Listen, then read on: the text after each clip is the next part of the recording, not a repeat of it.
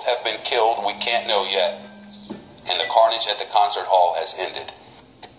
Continuing now with Matthias Blemont, who was right in the middle of it. I wanted to get that to our viewers. Continue if you would.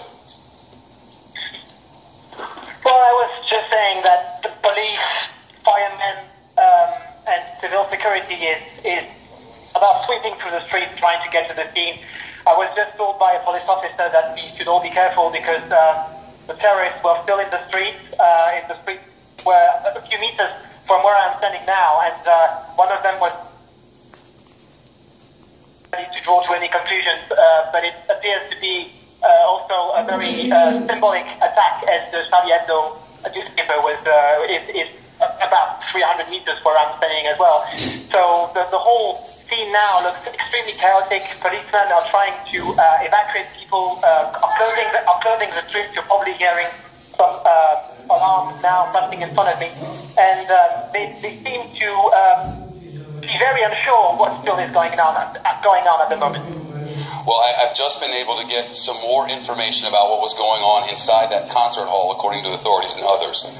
The description is that initially, according to people who were there were initially 3 gunmen. The same description continues: young men, not masked, but wearing flak jackets and carrying Kalashnikovs, basically semi-automatic weapons.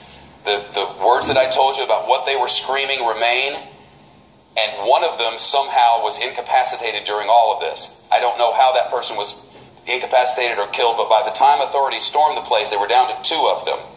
Young men carrying Kalashnikovs, wearing flak jackets, reloading repeatedly.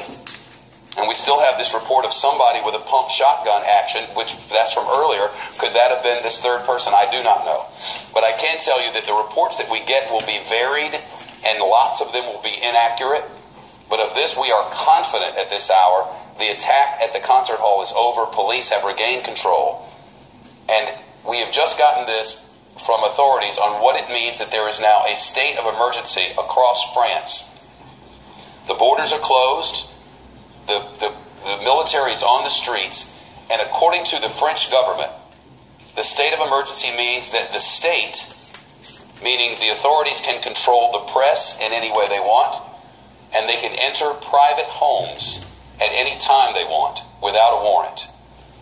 A state of emergency means that the state has taken complete control of the nation.